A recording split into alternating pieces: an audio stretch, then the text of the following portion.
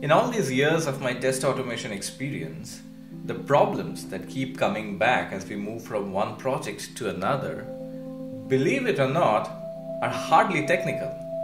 Out there on the internet, there is a solution for every technical problem.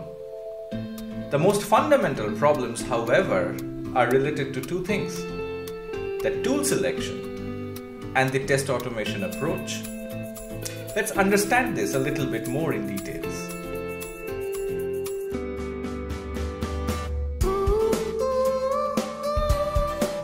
To learn the programming language and framework is intensive and time consuming. This leads to higher test design effort, higher test maintenance effort.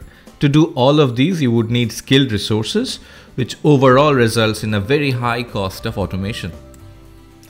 One of the simplest solutions is to adopt an STA approach, Scriptless Test Automation. This allows us, the test automation engineers, to not focus on the test automation code, but to focus on the actual testing and validation of the business and the business logic. This approach drastically simplifies the manual effort that goes behind creating a test automation suite.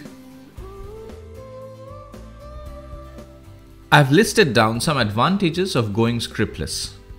STA brings inclusiveness, allows colleagues with non-technical backgrounds to contribute to automated testing. Simplicity of the usage means we can design the test cases faster, which overall reduces the time to market. With this approach, engineers can focus on the main testing instead of getting tied up by the code complexities. The maintenance becomes super simple, super fast. Thus, we can keep enhancing our test automation coverage.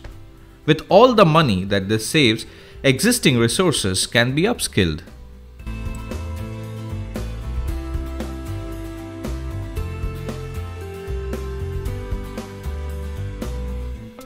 Out there in the market, there is currently an abundance of scriptless test automation tools. As everyone now realizes, this is the future of software testing. One of my favorites is Catalan Studio. Last year, some of its features became paid services. AxleQ is also gaining popularity these days. Ranorex Studio, Test Complete from SmartBear, and Tosca from Tricentis have been there in the market for a very long time. TestStim is also an interesting automation platform which has been recently acquired by Tricentis. Rapise and Test Rigor are the new kids on the block. But in this series, we are going to explore a hidden gem, an open source scriptless test automation tool called Kits.